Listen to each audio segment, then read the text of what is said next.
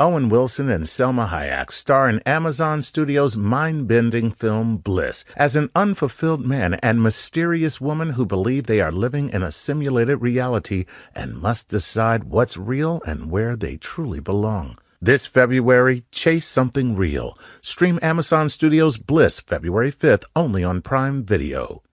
This episode of Star Talk is supported by Progressive Insurance, where customers can save an average of over $750 when they switch and save. Visit Progressive.com to get your car insurance quote. It only takes about 7 minutes. National annual average auto insurance savings by new customers surveyed in 2019. Potential savings will vary. Welcome to Star Talk, your place in the universe where science and pop culture collide. Star Talk begins right now. This is Star Talk. Neil Degrasse Tyson here, your personal astrophysicist.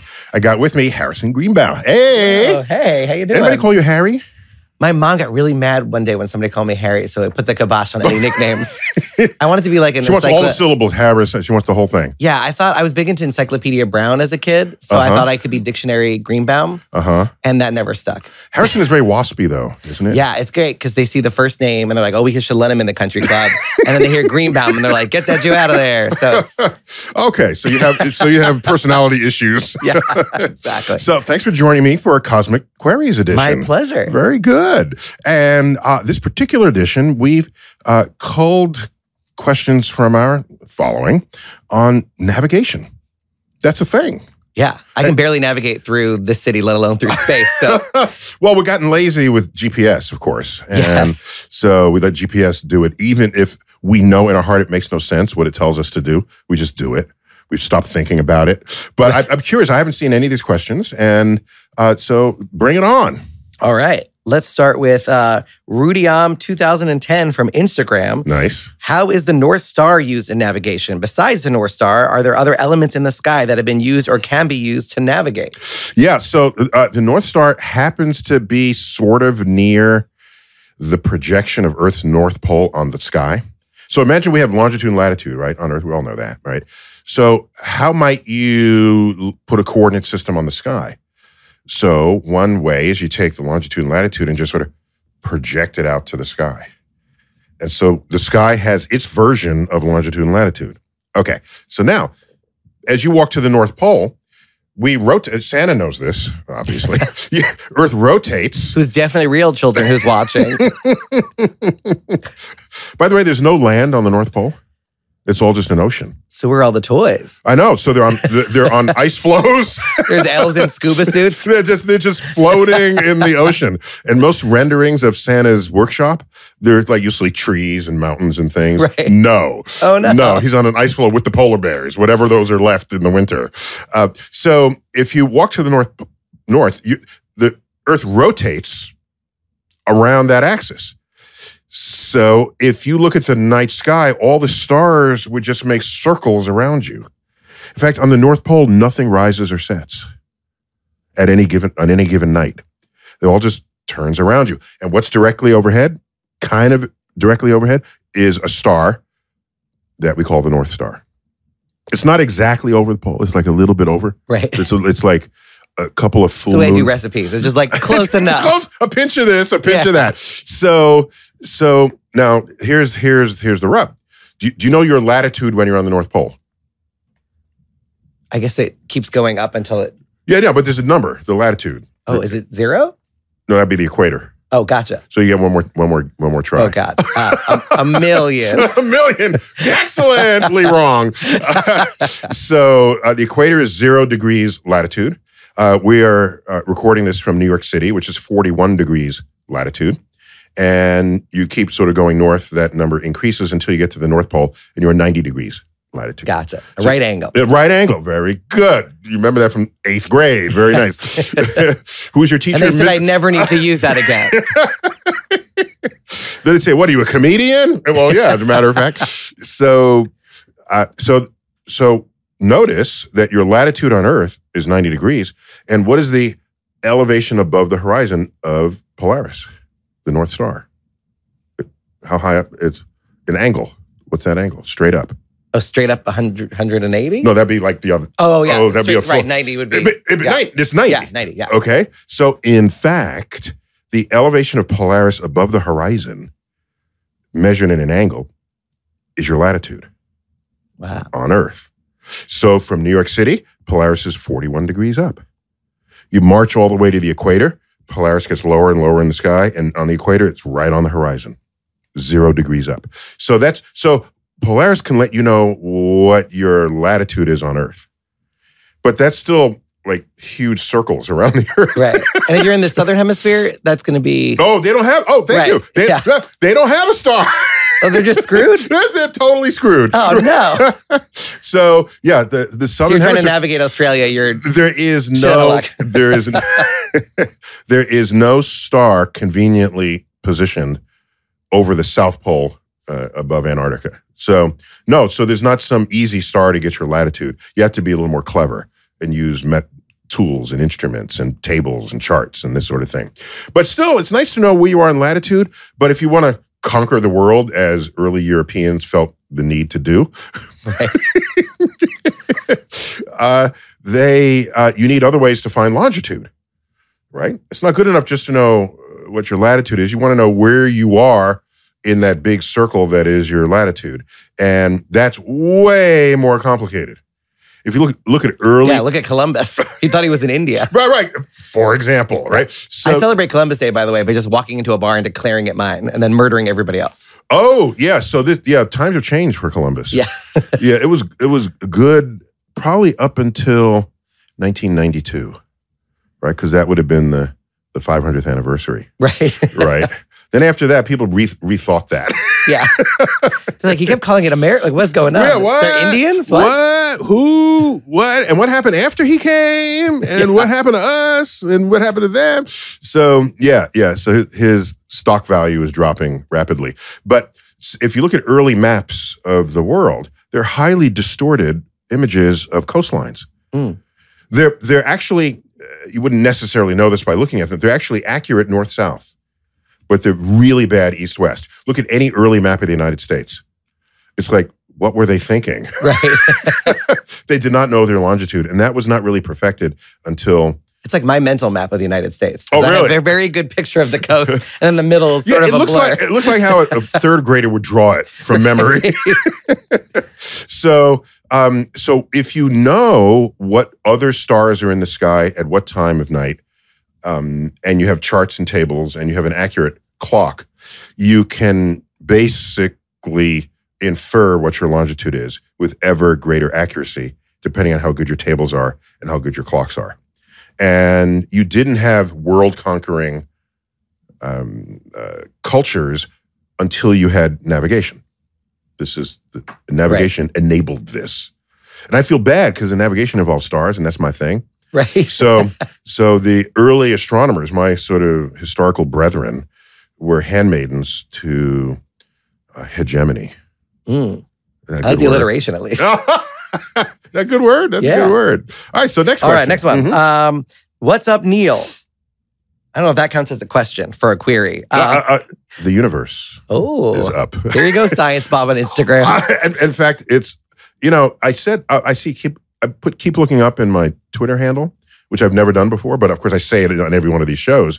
But that tells me that none of my Twitter followers listen to Star Talk for some reason. They say, keep looking up. Where'd you get that? Was that right? By the way, just a quick thing on that. That's a common phrase between astrofolk, keep looking up. But it was made popular by a guy from the Miami Planetarium named Jack Horkheimer. And he had this PBS spot. Lasted. Is it weird that I'm picturing him in a Speedo with a telescope? He wore a silver shiny leisure jacket kind of thing. Yeah, you're close. Okay, cool. Okay. And the name of the show was The Star Hustler. And he come walking down off of the ring of Saturn, and then he had a kind of squeaky voice, like a car salesman squeaky voice. Oh, I got a star for you.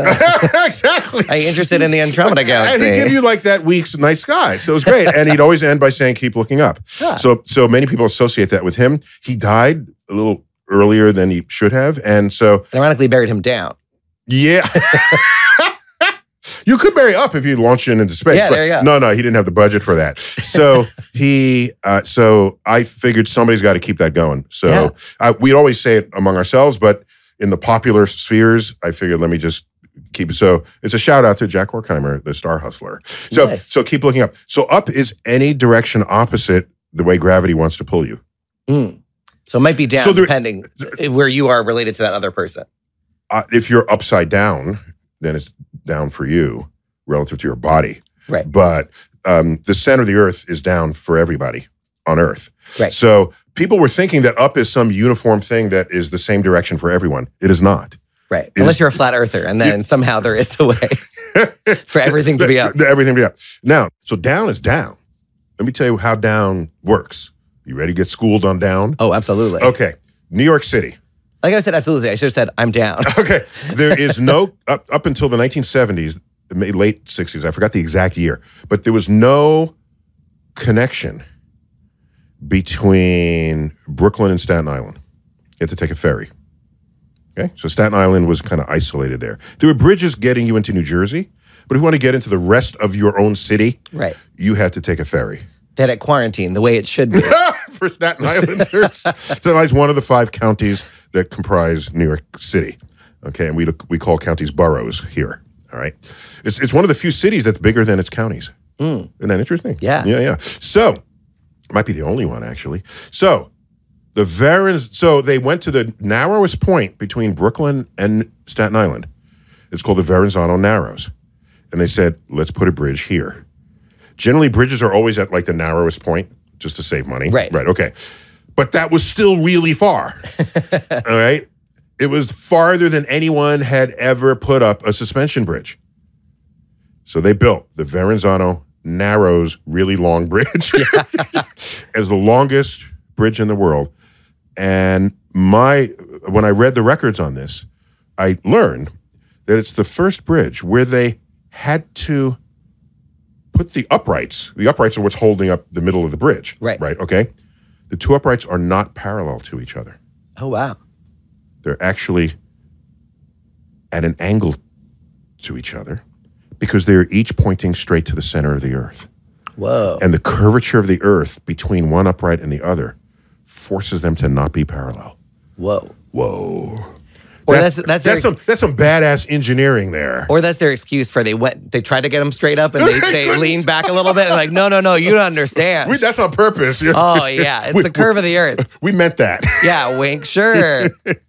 So those are 2 different downs, even on the same bridge. Amazing. That's what I want to. And it's still up. Yeah, that's because we have engineers in the world. Right.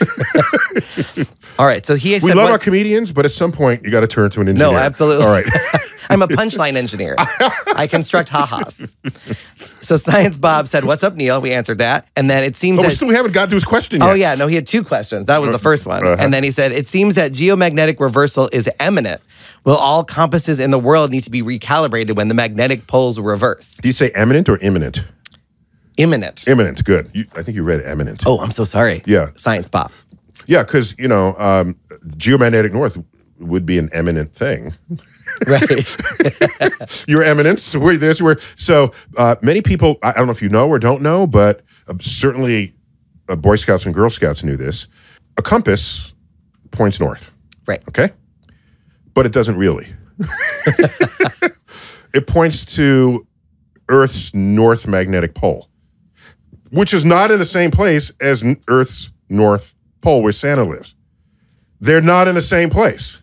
There's some child who set out on a journey, like a children's movie. With a compass, and he ends up in the wrong place. And he gets to the point where the compass is spinning and says, I know I'm on the North Pole. And Santa ain't nowhere to be found. So coming soon to Disney Plus.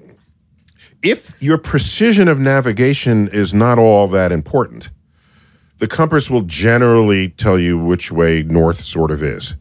But the closer you get to where that North Magnetic Pole is, which is somewhere lost in the northern islands of Canada, like in Canada, if you are north of the North Pole, magnetic pole, it'll point south. Right. Okay. So that's where the White Walkers are. So I think. Oh, is that right? Yeah. Okay. I didn't know that. Very Game of Thrones of you. Yeah. Is that still current? I think. Okay, very old, stale Game of Thrones of you. Exactly. This is 2020, dude. So a compass, if you really needed accuracy, you had to have a table of correction angles depending on where you were on Earth. And it would say, okay, we know as you walk north and you're sort of to the right of the North Magnetic Pole, the compass is going to start pointing west when you think it's pointing north. All right. So we want to correct for that. And so you look up in a table and you put in the correction. All right. This is like so ancient now, given that we have GPS. Right. So compasses are like curiosities now. They're not really, nobody's using a Although compass. my phone has one, which seems crazy that I would pull that app up instead of my GPS app. Okay, that is not a magnetic compass. Your phone compass is, you might have a mode where it can look to the geomagnetic north, but probably not. I think it's going to Santa. Gotcha. Right. And they're using the table essentially to adjust to make sure I'm always going north. No, it knows where north is. Oh, it's connected to freaking satellites. Fair enough. Yeah. I like to that picture. Would be so unnecessary. It would be so have cool. The power of an iPhone. And there's a little tiny compass inside. A little tiny actual compass correcting for north. It knows where north is. Just ask the GPS chip that's in the same satellite. I like to go backwards. I like to break the screen and put a little thing up and use it as a sundial. That was so. Let me get obscure on you. In the novel, Jonathan Swift's novel, Gulliver's Travels, we all know the one where he visits the little people, right? The Lilliput. There are other stories in there. One where he visits big people, all right? And there's another one where he visits this floating island of basically crazy scientists. And I think it's a parody on what people think scientists do, right? So there are these scientists with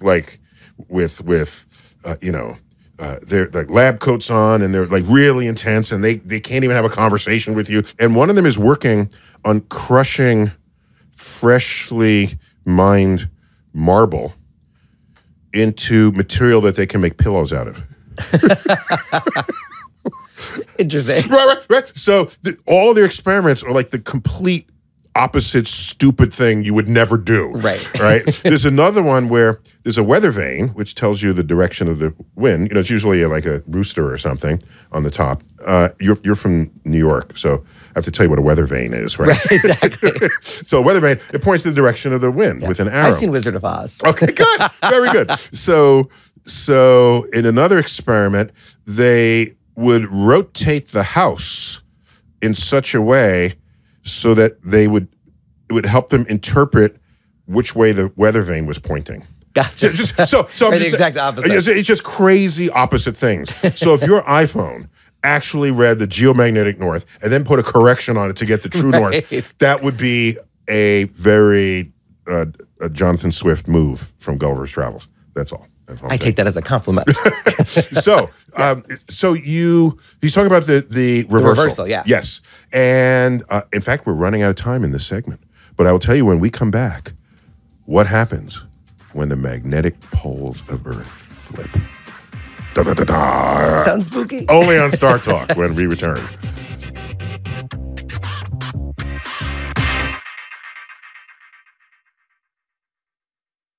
Are you always taking care of your family? Do you often take care of others and not yourself? Well, now's the time to take care of yourself because you deserve it. Teladoc gives you access to licensed therapists to help you get back to feeling your best, to feeling like yourself again. Sometimes we don't know how much we need to talk to somebody. Take it from me personally. During the entire pandemic, I have had virtual sessions, and it has been such an incredible help. Now, with Teladoc, you can speak to a licensed therapist by phone or video. Therapy appointments are available 7 days a week from 7 a.m. to 9 p.m. local time. Hey, maybe you're feeling overwhelmed. Maybe you feel stressed or anxious or depressed or lonely, or you might be struggling with a family issue. Teladoc can help. No need to wait months to get a therapist. Teladoc is committed to facilitating great therapeutic matches, so they make it easy to change counselors if needed for free. Teladoc therapy is available through most insurance or employers, and individual plans are also available. Download the app or visit teladoc.com/StarTalk today to get started. TELADOC.com/StarTalk. You know you're ready to earn your degree, but you need a university that works with your busy schedule. At WGU, their programs were built to be flexible. WGU offers a quality degree program that's affordable, flexible, and even makes it possible to graduate faster. You can earn a respected bachelor's or master's degree for under $8,700 per year, fees included. What? What year is this? See what WGU's competency-based programs can offer you. There are no set login times and 24/7 access to most coursework, so that means you can earn your respected bachelor's or master's degree on your own time. WGU's low flat rate tuition covers as many courses as you can complete each term. That means you can use what you have to get what you want. Take your skills and use them to graduate faster. Get your $65 application fee waived at wgu.edu/StarTalk. That's wgu.edu/StarTalk for your $65 application fee waived.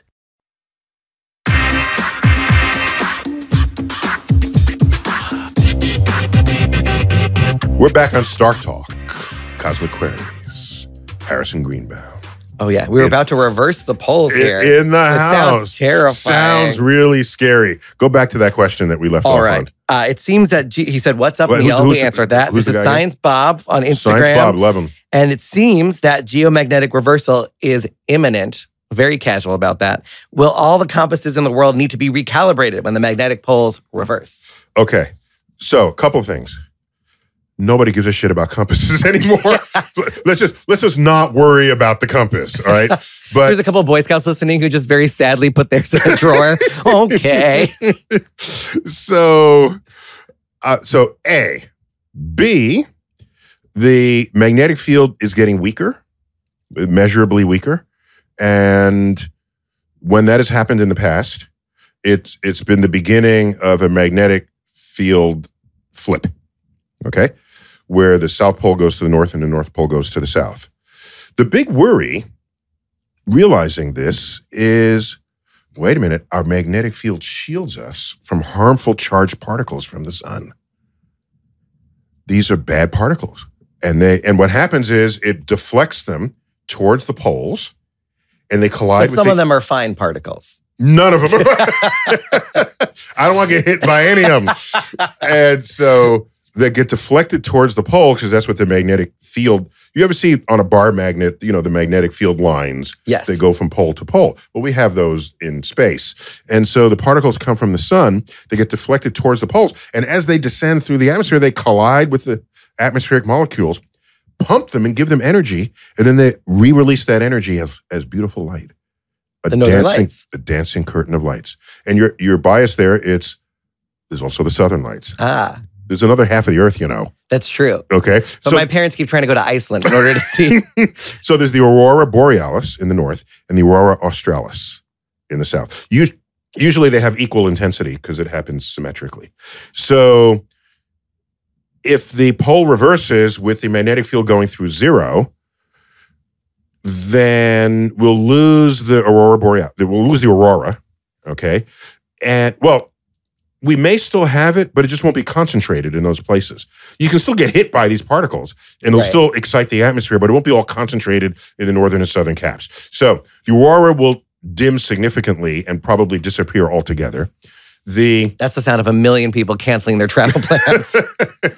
And there was worry that some birds might be migrating north-south by some measurement of the magnetic field. And if they don't, then it would kill all birds because they wouldn't know to fly south and they freeze to death. Oh, that's not good. Okay.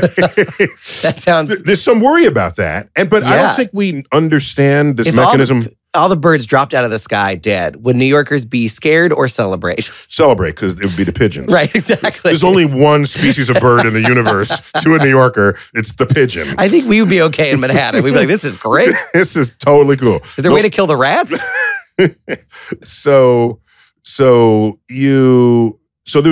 was a genuine concern until the geologists dug up the history of the magnetic field on Earth, which you can do. Ooh. You know how you do that? You look at volcanic deposits. There's iron particles that can be launched out of volcanoes, and before it solidifies, it'll align to the magnetic field of the day. And as you look at the history of volcanoes, you can see that there were times when it didn't align at all, and times it aligned south, and times it aligned north. So we have a full record of this, of the changing magnetic field of the Earth. And it's happened on relatively short timescales compared to evolution. And we still have birds. Right, exactly. So the birds are fine. Yeah. Birds don't, There's no layer filled with just bird bones. And then magnet, bird bones. Like a KFC dumpster. That's exactly the evidence we would be looking for, and we don't find that. Gotcha. Okay? So, and by the way, the magnetic field flip is not an unusual thing that happens in the sun. The sun has a very strong magnetic field, and it flips every 11 years. And sunspots always come in pairs, and there's a positive spot and a negative spot. And when the magnetic field flips, the spots flip in their orientation. It's very cute to watch this. And for the Earth, when it does reverse, it's a gradual thing, or it's gradual. Gradual. It's gradual, right? And so, well, not in your life. It takes a long time, thousands of years, but it is gradual. Yeah. So just don't worry about it. Really. Okay. And, so there you go. We're done with the compass. Give it up. Yeah. So stop recalibrating a thing that doesn't matter anyway. Now, let me tell you something. I don't want to, blow your mind. Okay. No, go for it. Are you okay with that? Yeah, absolutely. Permission to blow your mind. 100%. Okay. In magnetic fields, opposites attract. Right. Right? So if you have a magnet, the South Pole attracts to the North Pole and vice versa. Okay? On your compass, the side that points north is the north part of the north-south needle. Okay? Okay. So the north on your compass is pointing north on Earth, which means it's pointing south. Right. Okay. So Earth's magnetic North Pole is the south part of the Earth magnet. Gotcha. We just all agree to call it north. Right. It was like when The Secret came out. Do you remember that book? No. There was a book called The Secret, and they were like, well, like attracts like, and that if you believe something will happen, then it will happen. And they're like, that's how magnets work, is like attracts like. No. And that's when I was like, this book is BS. Yeah, magnets, the opposites attract. Yeah, exactly. Right. So it's just weird that, they never tell you this when you learn about compasses, that all compasses point to Earth's south magnetic pole, which we just agree to call north. Right, exactly. That's incredible. All right. So that Next question, let's do, this one is a long one, but interesting. Alex Land Photos at Instagram says, hello, Dr. Tyson. Alexander M. here, a Russian in Norway. Oh, okay. That's the beginning of a novel. Yes. The Russian was in Norway. The whitest person. Given how everything in the universe rotates around something else, say planets around stars, stars around galaxy center, etc., is there truly a good coordinate system possible at all? If I think he means if it is there something already invented to find stars, not on the sky in 2 dimensions, but in space? Ooh, there's a lot going on there. Yes. So let me unpack it. Why is he in Norway? So let me unpack it and then repack it. So first of all, let's fix the vocabulary here. If you turn on an axis, you are rotating. If you move around another object, you are revolving. Okay? So Earth revolves around the sun, and we rotate on our axis. Just to separate the use of those two words. That's all. Makes sense. Some people say we rotate around the sun. No, we rotate on our own axis. Revolve around the sun. Okay.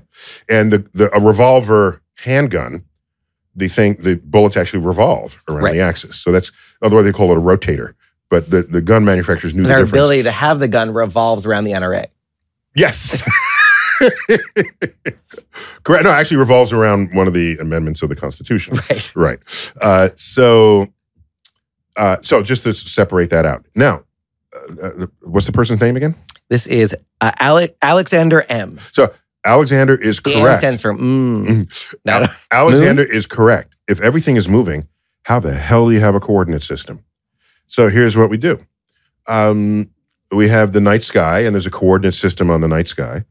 Basically a projection of Earth's longitude and latitude, as we said earlier in the show. By the way, Earth, as we rotate, we also wobble like a top. We rotate once a day, and we wobble once every 26,000 years.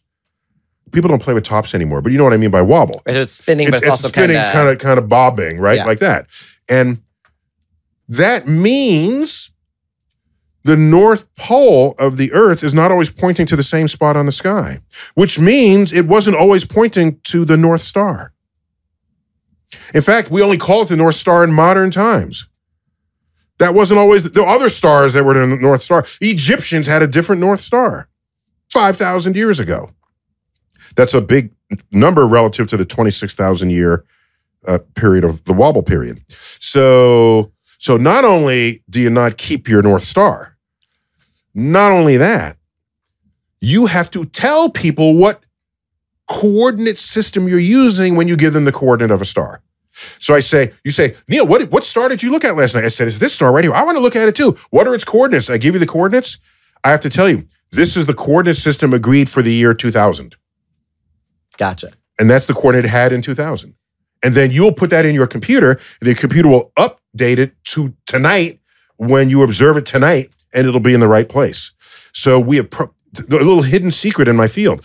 All observing programs are calibrated and have computing systems in them to make sure we're all looking at the same spot in the same sky, no matter when you reported what it was you saw.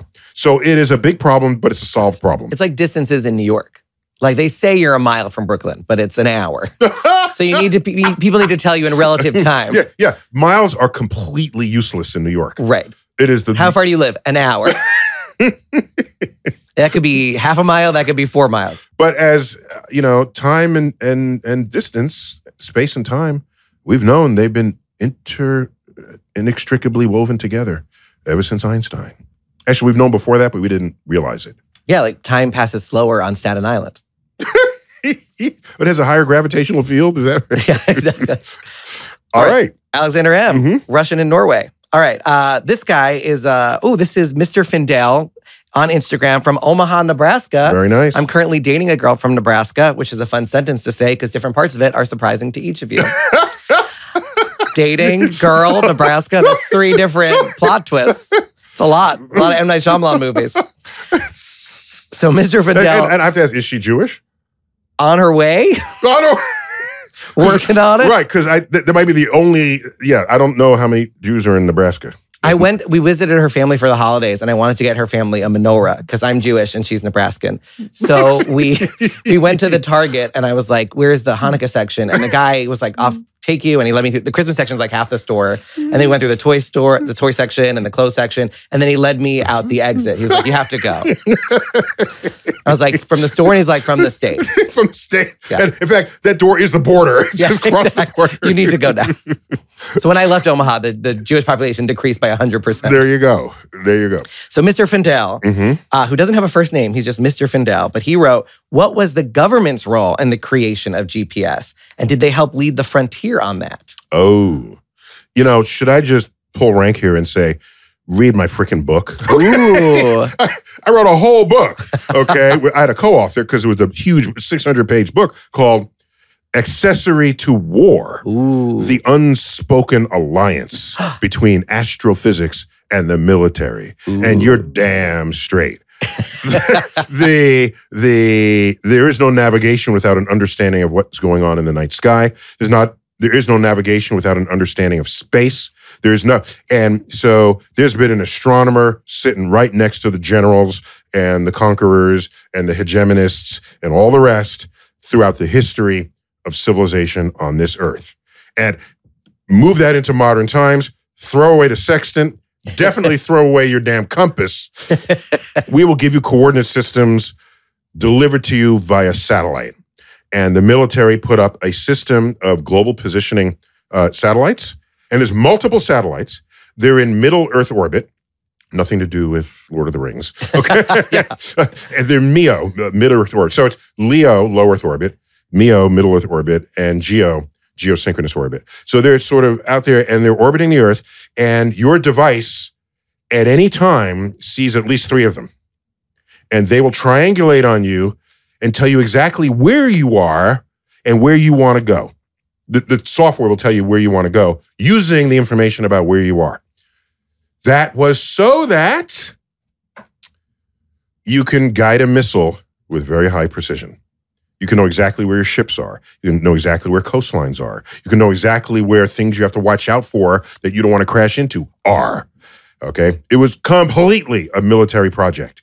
Not the first Gulf War, but the second Gulf War. The one... Gulf War II, Revenge of the Gulf. Revenge of the Gulf. Revenge of the Gulf. Yeah. The Gulf. That was completely conducted using spaceborne assets. But wasn't it worth it? Because now you can track where your pizza is. Or you can swipe left or right and get exactly. There's whole industries that derive their functionality based on exploiting this coordinate system that was invented by the military. And so, yes, it is all military. And it's basically now gifted to international commerce. There's no Uber without GPS, for example. So every time you order an Uber, you're technically responsible for death by missile. No, you are. No, because the death by missile happened first. Right. They didn't say one day we'll have Uber with this, so let's invent it and we'll also blow somebody up. Right. No. The goal was to target a missile. And by the way, that's why, not to get all deep into this, but I did write a whole book on this. When we think of we're powerful because we have nuclear weapons, it's like, what? You want to blow up a whole city?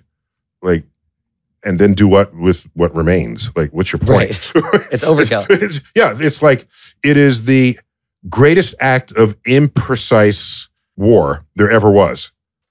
Right? So when you have a guided missile, you have a target. Right. You take out the target. You're done.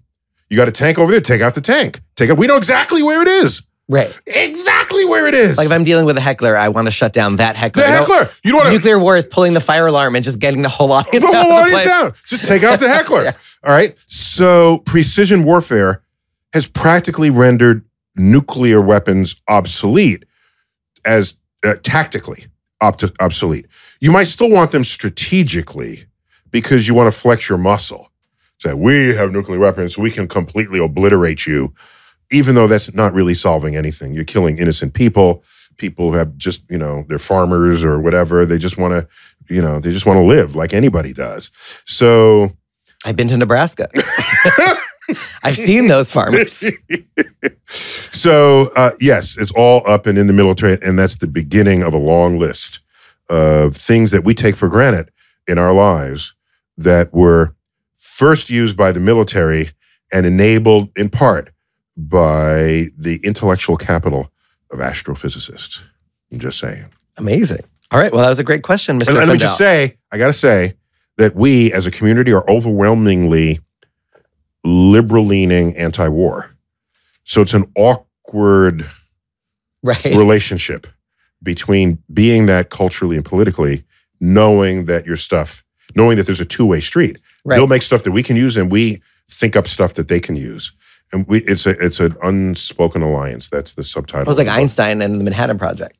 For example, but he didn't want to participate in it. Yeah. Too late. Cat's out of the bag. Exactly. You can't unthink E equals MC squared. Exactly. All right, we've got to take a break. When we come back, more Cosmic Queries on navigation on Star Talk.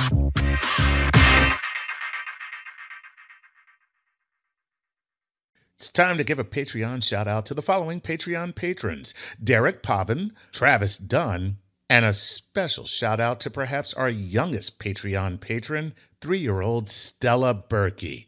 Hey, Stella. And thank you to all 3 of you for being Patreon patrons. If you would like your own special shout out, make sure you go to patreon.com/StarTalkRadio and support us.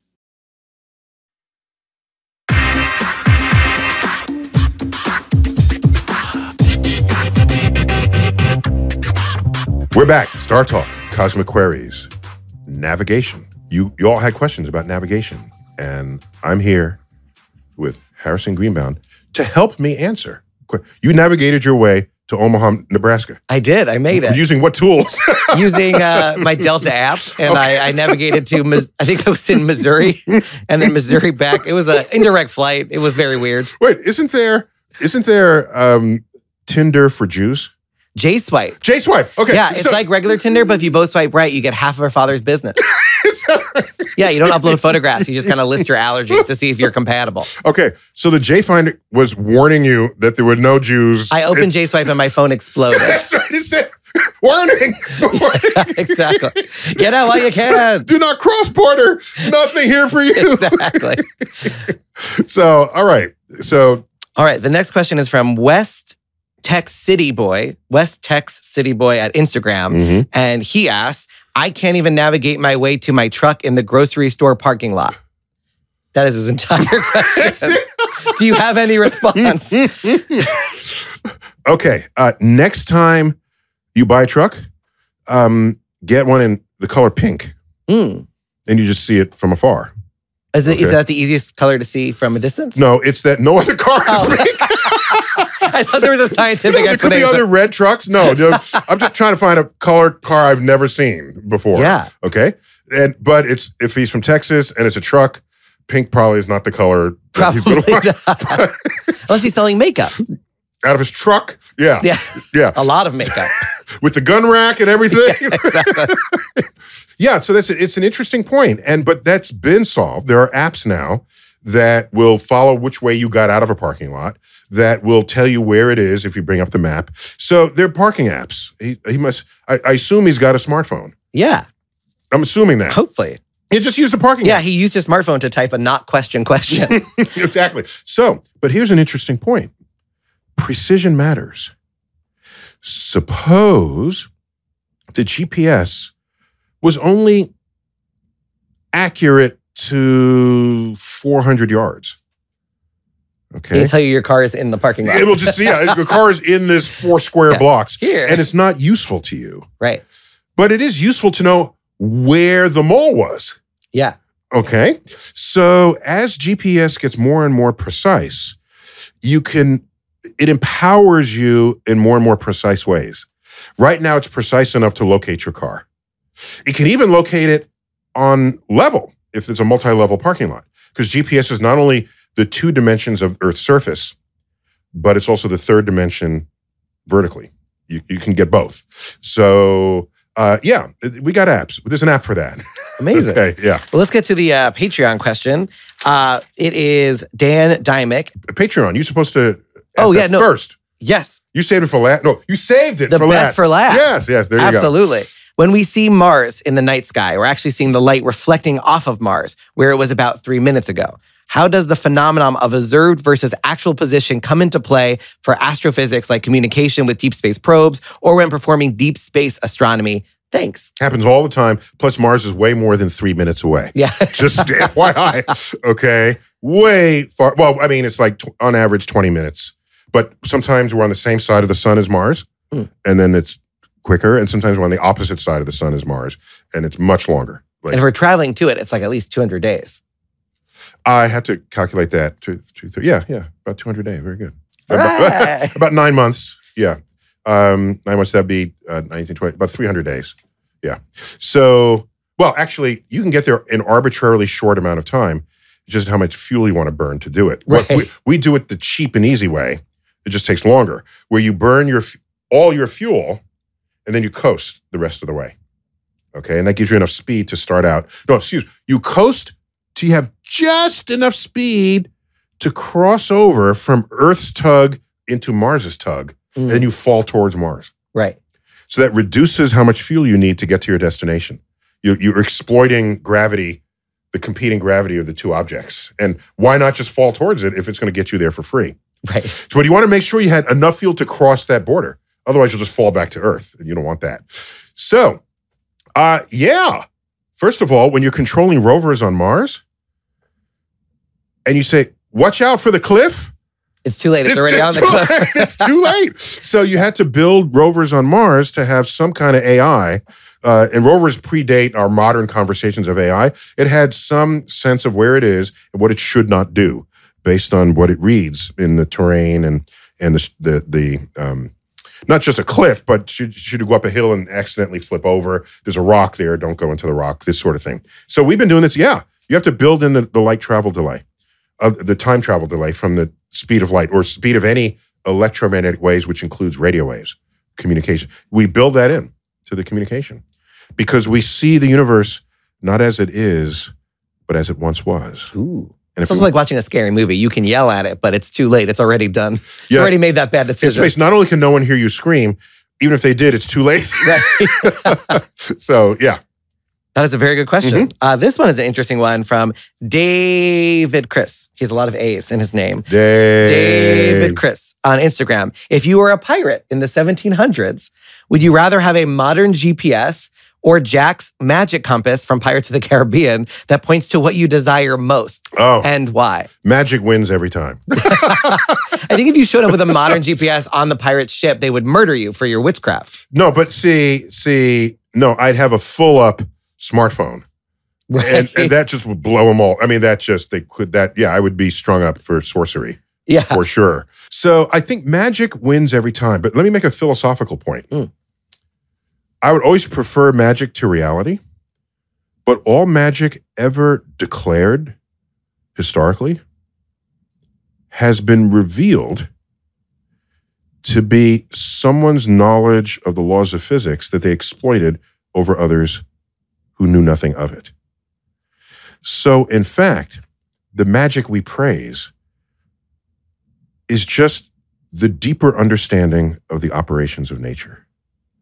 And that's why I'm a scientist. I want to wield the magic that was only dreamt of in generations before. And that's why I do card tricks. I think last time we talked about your... Yeah. Yes. Yeah. I was just in London and I got to see one of the earliest copies of The Discovery of Witchcraft, which was people were burning people at the stake. And he came out with a book to be like, these are magic tricks. They're based on tricks. Scientific and technological principles. Right. And either the person performing them didn't know that, or they did know it and were fully exploiting their audience. Right. So my kids, when they've grown up, they're now like 19 and 23. But by the time they each turned about 13 or 12, because my wife is also a scientist, and she has a PhD in mathematical science, mathematical physics. So one of the goals we had was to make sure they'd be scientifically literate. No matter what else we achieved, we want scientifically literate kids. And they were that by age 13, okay? So if you ask them a question, or if we're at a cocktail party and they're there, and you're an adult, a full-grown adult, and you say something that's not quite fully supported by objective truths, they'll ask you, they'll say, why do you think you're a Gemini? Right. Oh, because I'm this. Well, have you considered? And they'll ask you questions politely.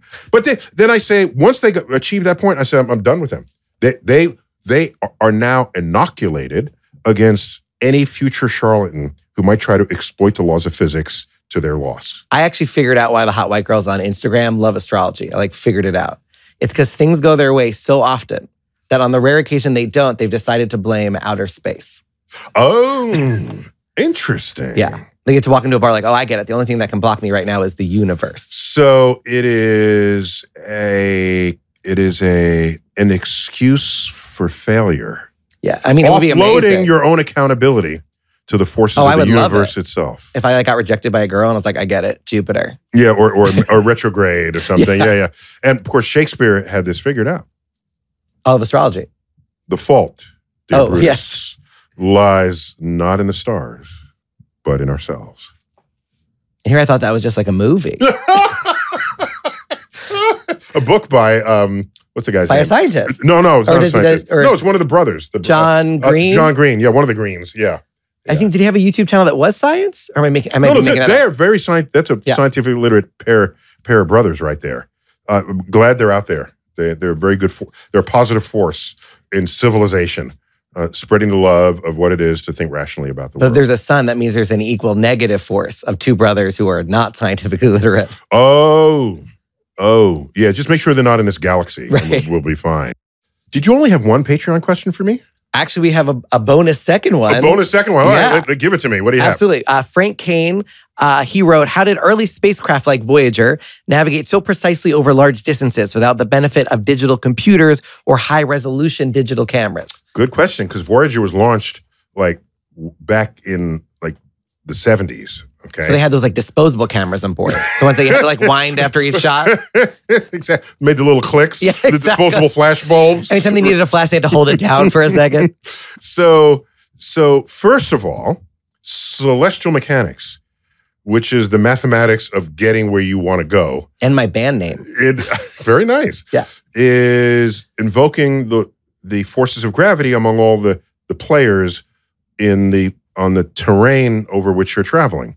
You're leaving Earth as Earth's gravity. You're going farther out in the solar system. There's sun's gravity. You got to go around the moon, make sure the moon doesn't perturb you. You might get a gravitational assist from the planet Jupiter to go in another direction.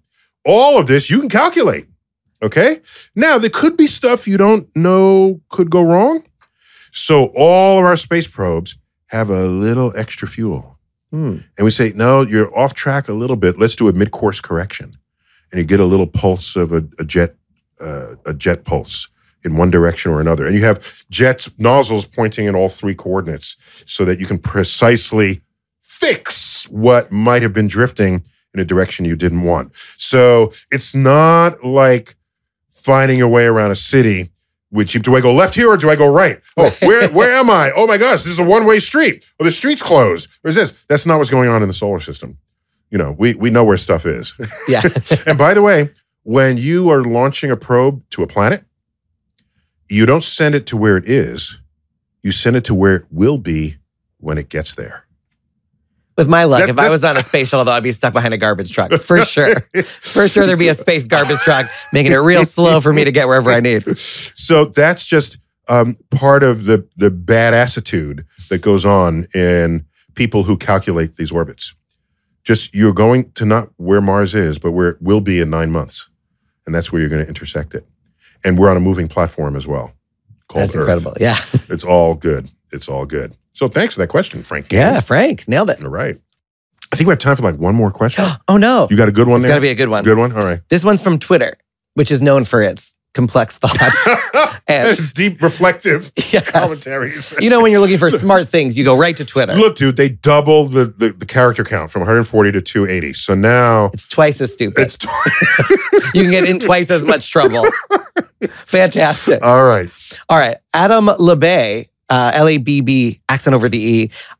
He's at Lomas Peculiar. With everything in the universe in constant motion, what landmarks could be used to share our location with extraterrestrials? Brilliant question. I love it. I love it. Okay.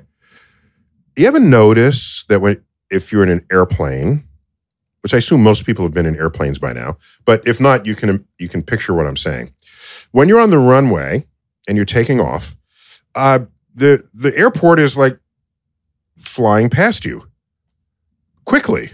Yeah. Okay? You're on a runway and then the runway's not there anymore. Meanwhile, the hill farther away is still there in view. And the city buildings on the horizon, they're just still there. So you're actually passing them just as fast. But if you're far away, it doesn't manifest as noticeably in front of you. Okay? So this is what started the old thing. Mommy, Daddy, how come the moon follows me? You're walking down the street. How come you don't leave the moon behind? The moon is 250,000 miles away, and you just walked 1 block. Right. Okay? Yeah. No, I tell my kid it's because you did something bad and it's going to track you until you do something good. That's why I don't have children. And your kids are in therapy. Your unborn children are in therapy. Why does the moon follow me? It knows what you did. That's why. So you would indeed leave the moon behind if you walked 250,000 miles in a straight line. Then the moon would be like way behind you. But you only walked a block and the moon is 250,000 miles away. Right. So Although if you do walk 250,000 miles, you get to put it on Instagram because people love posting their long distance runs. And then that's like a gazillion calories right there. Yeah. On the health app. Exactly. Track your walking. So here's what's interesting. If you want a coordinate system, you could use stars. They'll follow you like the moon would, okay? They'll always be there as you walk, but the stars themselves are moving in space.